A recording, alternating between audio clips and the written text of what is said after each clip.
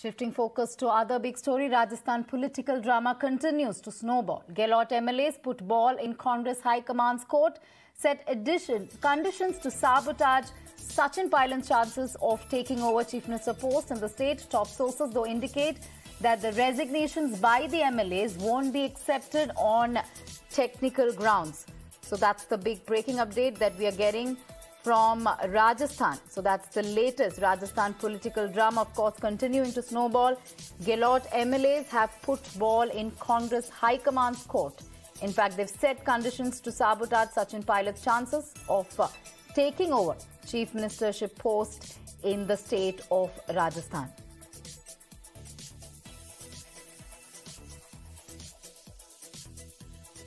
In fact, we saw how the Rajasthan Congress sometime yesterday, in fact, plunged into a crisis as almost about 80 MLAs who were loyalists of Ashok Gehlot's camp submitted their resignation letters to the Assembly Speaker. And then the MLAs, of course, had been opposing the appointment of new Rajasthan Chief Minister Sachin Pilot, and because he had rebelled against the Gehlot government in July 2020.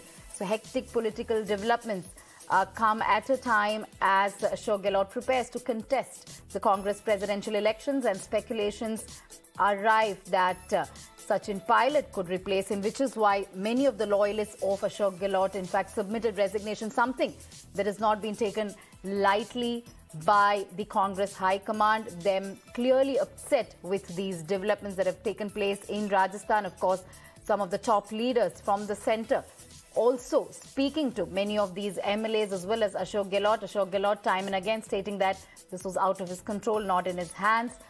So clearly crisis brewing in Rajasthan as several of Ashok Gehlot's MLAs, loyalists, in fact, submitting their resignation letters yesterday. Now, of course, Congress in a crisis control mode whereby its top leaders have held discussions with many of these MLAs, and a report to that effect will also be submitted to the Congress High Command today.